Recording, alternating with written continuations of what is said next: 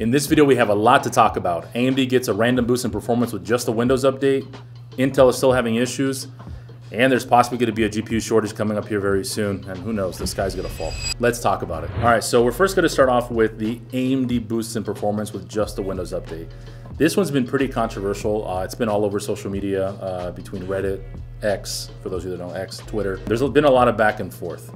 A lot of speculation because in the videos that Hardware Unboxing showed, it got up to a 32% increase in boost in certain games with just the Windows update.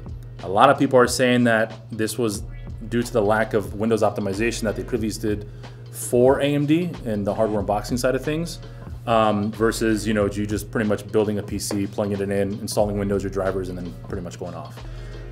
So again, just a lot of controversy. We haven't personally tested it in-house. We're going to very soon. We do want to see it because we do a lot of pre-optimization settings for Windows. And all this came about with the Windows 11 24H2. A lot of people were doing the preview testing, and there was some rumors going around that there was getting some, boost in performance. And then that's why Hardware Unboxing did a video and kind of showed off what their personal results were.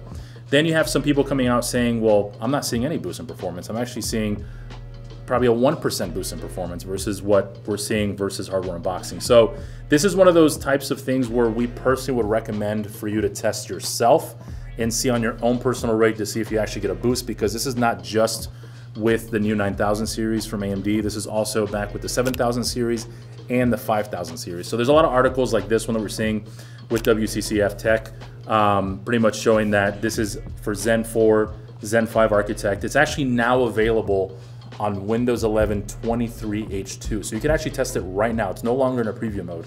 So you can do it on your current Windows 11 version. So again, if you guys have Windows 11, give it a shot. I mean, it's free. It's not gonna hurt anything.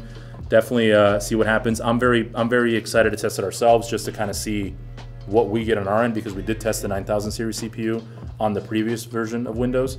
But again, we do pre-optimize our PCs before we send them out. With the AMD issues like the 7800X, or actually 7900X3D and the 7950X3D, you have two CCDs. And in order for you to use the other one, you had to use Xbox Game Bar to utilize the correct CCD. It was kind of a mess, and I feel like this is kind of the same thing that Windows is kind of like pre-optimizing it for you. That's my only guess on it, but it has been floating around social media quite a bit. Tons of articles out there. Again, our personal opinion would be just download it, give it a shot. Like I said it before, we're gonna do our own in-house testing, so make sure you guys are following us on social media, mainly on Twitter, and also we might do a long form video about it. All right, moving on to Intel. You probably all have heard this already. This whole year has been pretty much about the i9s with the Intel crashing, the issues that they've been having. We finally have gotten official updates from the motherboard manufacturers. They did release BIOS updates from Asus, Gigabyte, MSI, and so on. It is a microcode BIOS update. So obviously if you go through around, you'll see that you have all different types of motherboards, obviously from MSI, for example. So just depending on the board you have, you definitely want to go look and make sure that they did release a microcode update for your motherboard. But what this board, pretty much what this is going to do, it's a microcode update. So it is downclocking the CPU a little bit still. So you are losing a little bit of performance. It's nothing too crazy. I did personally test the microcode update on our personal PCs here. We saw probably around like about a 2 to 3% difference decrease in comparison to the previous BIOS update, which there was another previous BIOS update that did downclock it a little bit. But this is pretty much the final rollout is what they're saying. This is something I recommend doing if you're having these issues. Definitely do it, but if you're having these issues and it continues to happen, even after this BIOS update, your CPU might be a little far too gone, and you definitely will need to RMA the CPU to Intel, which they did extend the warranties as well. So you are covered at least Intel is taking care of the CPU issues, so at least you're being taken care of, and it is, you can replace it essentially. But again, definitely update the BIOS, give it a shot, see what happens. But this is all over the place. I want to show you real quick. If you do have an MSI board, which this only applies to MSI, this is something that was kind of weird. They started doing this last year. If you do go to MSI's website and you do download the BIOS update, make sure here at the bottom you have an ME firmware. It pretty much gives you an instructions on how to do it. You got to download it. It's an executable file, which pretty much that folder pretty much just kind of gives you a rundown on what to do. It literally says just execute the MSI ME for the Win tool .exe in Windows, and then it will automatically complete the entire MEFW update. So you have to do that and do the BIOS update as you normally would. If you guys need help with that, I did post a video on social media, on Twitter, on how to do a BIOS update. We might be probably doing a how-to video as well here soon on a long-form version, because I know a lot of people don't know how to do it, and it could be kind of scary. So yeah, BIOS updates are out. Double check your board manufacturer and see if yours is out. All right. So this sentence is probably one you don't want to hear: GPU shortage. This is something we've been affected through. If you guys have been in the gaming scene, even during the pandemic, through COVID, we have been through a few shortages so far. Even ourselves being in SI, we definitely have run into this already. Probably the heaviest one was definitely the last one during COVID. But there is, again, allegedly rumored that there could be a possible another shortage of the GPUs. Due to the main reason that GDDR6X memory modules, which is here at the bottom, has reportedly failed quality control. So it's forcing them pretty much to be replaced, the modules themselves. That definitely applies to the RTX 4070 all the way through the 4090. So now they're kind of scrambling to supply a different type of GDDR6 for the 4070 all the way to the 4090.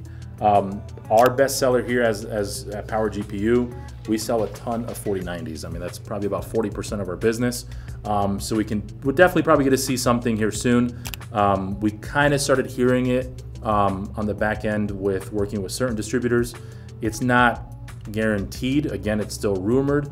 We kind of have to wait and see probably towards the end of the year, probably going into the holidays, since there will be an increase in sales for sure. And the 70 series is a very popular card, probably one of the best sellers for NVIDIA.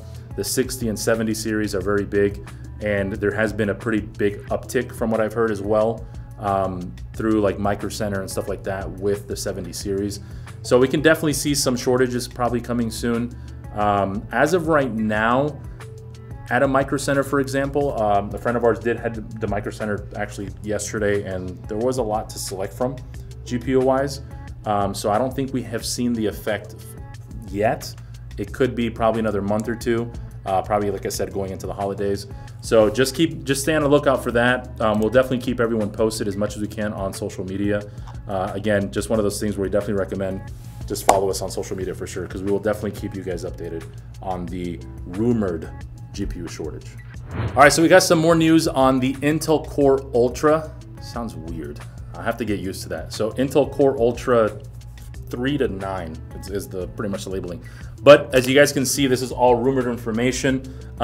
There is speculation I'll be launching in October, which I really do hope they do come out in October, so we can kind of put all the issues behind us with the i9s. Hopefully these new ones don't have any issues. This last generation of hardware has been kind of all over the place. But as you guys can see, there's a pretty long list of rumored pretty much models that they're coming out with. And these, they're saying they're gonna be a lot more power efficient. So you guys can see the predicted TDP on, like, for example, I'm gonna hide it for you. So right up here, the Core Ultra 9 285K at 125 watts, which I'm gonna have to see that to believe it, because right now our Intel Core i9 1300Ks and 1400Ks, even with the latest BIOS update, they're hitting around 250 TDP. Before that, they were upwards of like 350 to 370. So if they become more efficient, that's fantastic. But if you guys want to check out these specifications, you can see them online at videocards.com. Pretty nice list. Definitely a good introduction to the new Core Ultra series, I guess. Again, we'll have to get used to that because we're so used to just saying Intel Core i9. Now I have to say Intel Core Ultra 9, Core 7, Core 3. Who knows? There's going to be a lot of different names and changes. So before we head out, make sure to check us out at PowerGPU.com. We got ready to ship PCs. We got custom builds as well. We also have the new Power series. So definitely check that out if you need a PC in your future. And thank you again for watching. We'll see you guys later.